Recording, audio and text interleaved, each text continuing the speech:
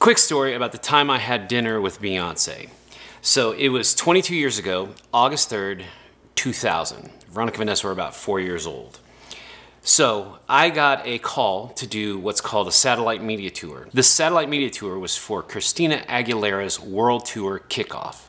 So basically what that means is that we set up a cameras, do a satellite uplink and down to all these different media outlets all over the world. And they were doing interviews with Christina talking about her launching her world tour. It was a big deal. She was huge in 2000. She still is a very big star.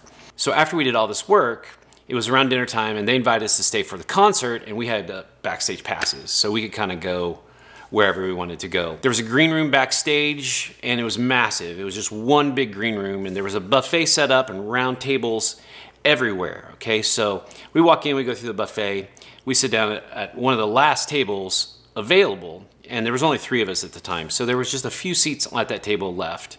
So we sit down, and we start having dinner. And then in walks these 3 young ladies that you could tell they were something.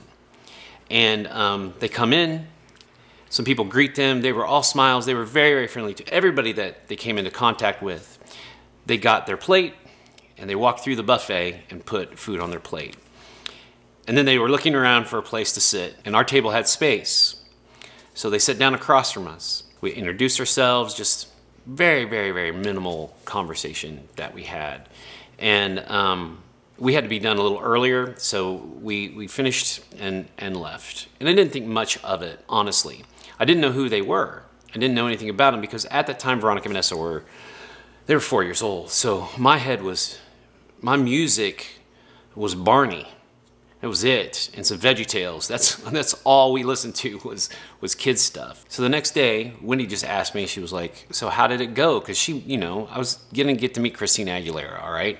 So I told her all about it, said it was great, had a little interaction with her, the satellite media tour went great, she did great. It was a good experience. And then I told her about my whole story that I just told you, that these 3 young women walked in, they were all dressed the same. They were wearing, they were all dressed the same, went through the buffet, and they sat across from us and had dinner. And she goes, oh my gosh, Paul, that was Destiny's Child. They're opening for Christina Aguilera. And I was like, who's that? So Wendy immediately pulls up some music, shows me a music video, and I was like, that's them. And that was the first time I'd ever heard of Destiny's Child and Beyonce. That experience, that encounter with Destiny's Child and Beyonce really did have an impact on me. After they just blew up after that. Destiny's Child just launched into the world, and then of course Beyonce, just an amazing, amazing musician, artist, singer, vocalist, dancer, actress, all of those things. All of that happened after.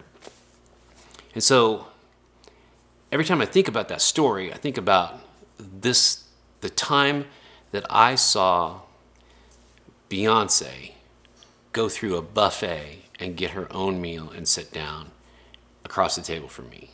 And I just started thinking about that experience, and I started thinking about what her journey must have been like up to that point. And it showed me what she was willing to do to be successful. There is a whole story that everyone has missed. And it's out there. Obviously, people know her story, that she's worked incredibly hard. There was hours and hours and hours of work that she did honing her craft that we never saw. And so as I look back on that moment and seeing where she is now, I feel like a lot of people in our world right now look at very, very successful people and don't think about their story, the things they had to do to get to where they needed to go. Just like Beyonce.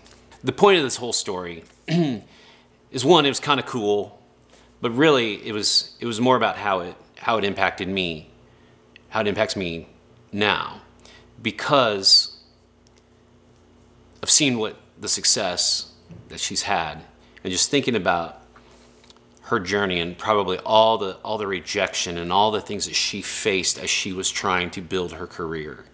And that's what people don't see.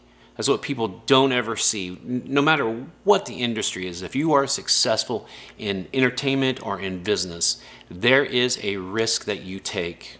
There is an investment you make that no one will ever see. People only see what is today. They only see Beyonce today. And I got a little sneak peek before all of that happened.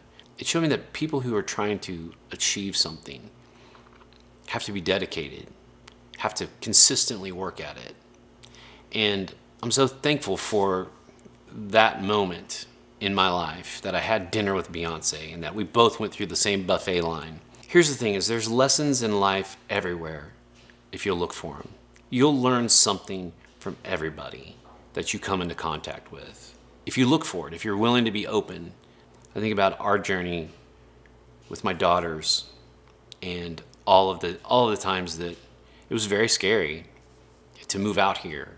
You know, we didn't know anyone, and it was quite a journey, and that's a whole nother video. But I feel like seeing other people's experiences and seeing what they've done and what they've achieved encourages you to keep going. And just remember that your mountain is not the same mountain that someone else is climbing. I never like to judge someone based on their success. I love to know their journey and understand where they came from and where they are today. And you measure that person by all of that stuff in between and who they are, and you begin to understand their story didn't just happen like that.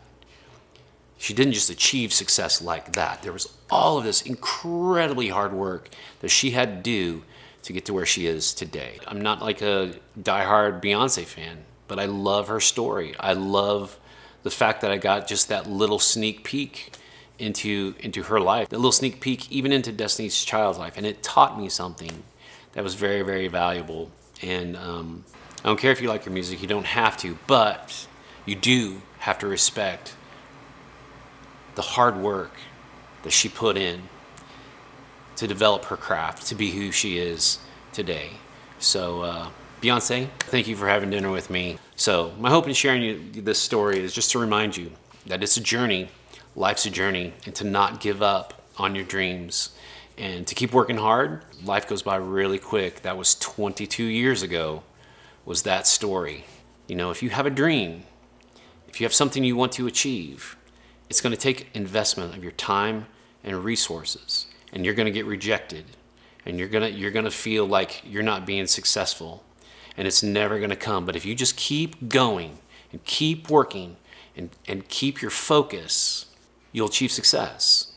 All right, there it is. So if you like that story, make sure to subscribe to my channel. Thank you guys for all the stuff you do for us. You guys are amazing. Thanks for listening, and I hope this story helped you. And go listen to Beyonce.